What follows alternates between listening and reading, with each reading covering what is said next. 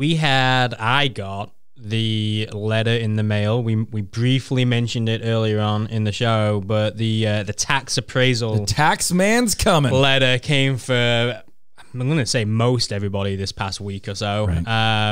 And I feel like I cannot argue it. And I always argue it.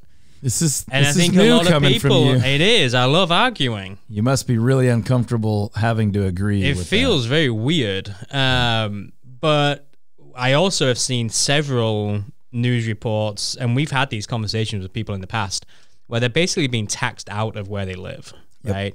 And so knowing that this is a market where house prices have just increased just an unbelievable amount over the past few months, really over the last 6 months or so, right? Yep. What can people do? Can people do anything about this? Or do they just have to suck it up and just pay it? Because it feels like there should be something for some people to do, especially coming out of the season that we're in with COVID and job loss and all of this other stuff. I'm gonna give the brutally honest answer. And I know you guys get a lot of feedback apparently about the European Football Minute, but some of the most positive feedback I get about this show is that we are brutally honest with our friends, our neighbors, and our listeners. Like, there's no agenda here. We're not hiding the fact that we would love to earn your business if you're buying or selling a home, but not everybody's the right client for us. So we're not here to just attract everyone we can to be our best friends. We're here to tell you the truth, sometimes whether you like it or not. And so here's the answer to that question.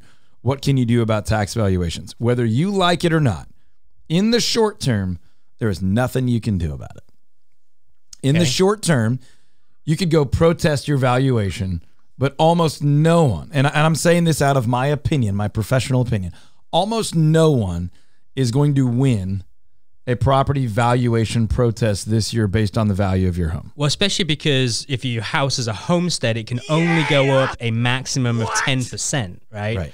Whereas we all know home valuations and prices has gone up way more than that 10%. That's where the difficulty and trick is coming in. Yeah, and the value can go up more than 10%, but you are only required to pay up to 10% more than you paid the previous year. Right. That their assessment of your market value can go up as much as they want, but they can only increase the amount you have to pay on 10% per year. Now, they are the tax assessor. They are your county appraisal district, your tax assessor. Depending on where you live in Texas, that could be a little bit different. And of course, we're only talking about the way it works in Texas. Now, I just said, in the short term, there's nothing else you can do about that. Now, clearly you could go protest it. That is something you could do. But the reason I'm saying it the way I'm saying it is because I don't think anybody's going to win those assessments unless you're in a really unique situation where your area, due to something really rare, is actually losing property value. But that's not true for almost anyone in this marketplace. So generally speaking, I don't believe that those appraisal protests are going to be successful for almost anyone. Now, in the long term, and we are not a political show, but it's important to say this, in the long term, just about the only thing you could do about this is vote, right? You could vote for a candidate or a party or a policy that recognizes that we're writing our state government a blank check by saying you have complete control to increase our property values and continue to tax us at what many of us believe are runaway, ridiculous tax rates. And so it's virtually a blank check, right? If people are paying 2.5% to 3% of their property value in taxes every year to the state, the school district, the county, and all those things. And then many people go and vote to approve these bonds to pay incrementally more taxes, but it's always for a good reason on the surface. It's for the schools. It's for neighborhood beautification. It's for roads. Well, depending on where you land politically, some of us believe that the money is there. We've just got to spend it with more wisdom, right? I did see that it's obviously right now 10% max if you have the homestead on what you're going to pay. If you don't have that homestead, then the cap increase doesn't, there is no cap, right? Right.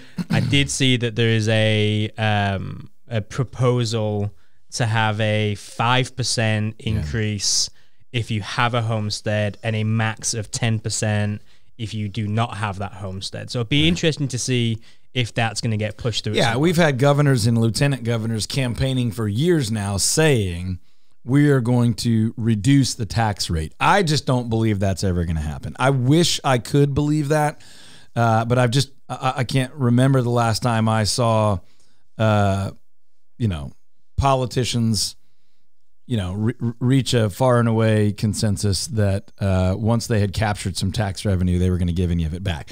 Now, there have been some changes federally to the income tax laws recently, and it would appear that there's going to be more very, very soon. But the short answer is, in the short term, I don't think there's anything going to change it. In the long term, the only way we change this is by voting, but you got to have enough candidates that'll actually follow through on that, and that's been really discouraging for a long time here in the state of Texas.